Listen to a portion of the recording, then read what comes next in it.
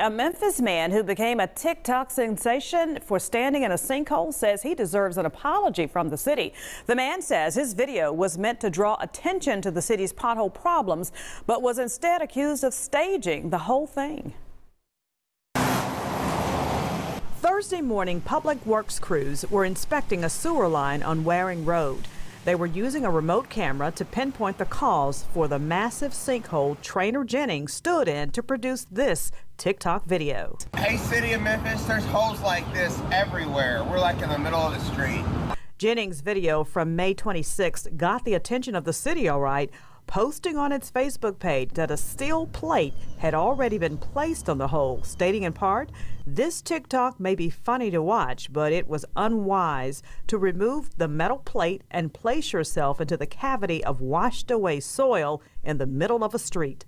Jennings told WREG the city's accusation he moved the steel plate amounts to slander.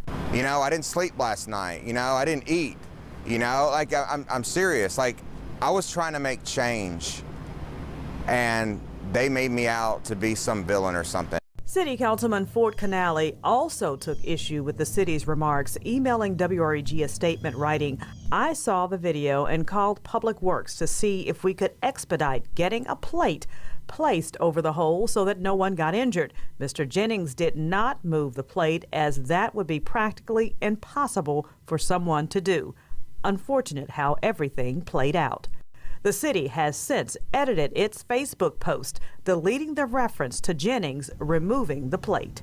It would be great to have, you know, an apology of some sort. And Thursday afternoon, he got exactly that. I don't know about slandering, but he is correct. The city was wrong for that assertion. That has been removed. I take full responsibility for mistakes made by the city, and I do apologize to him. All right, he's admitting it. And we're told the sinkhole was caused by a leak in an underground water line, which led to erosion, and Public Works has to fix the underground problem before repairing the street.